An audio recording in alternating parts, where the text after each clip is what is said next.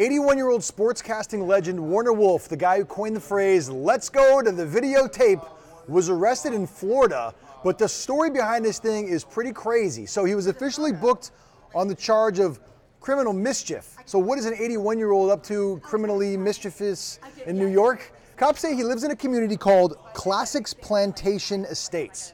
And he's had a huge problem with the word plantation. He's gone to homeowners meetings and he said, look, we shouldn't call this Classics Plantation because of the racial history of the word plantation. He has a real problem with it.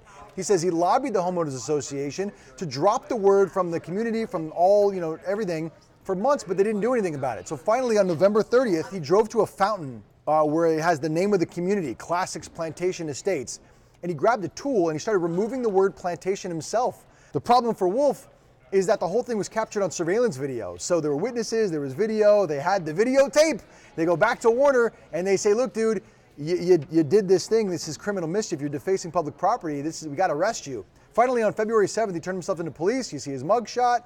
He was booked for criminal mischief for causing more than $1,000 worth of damage.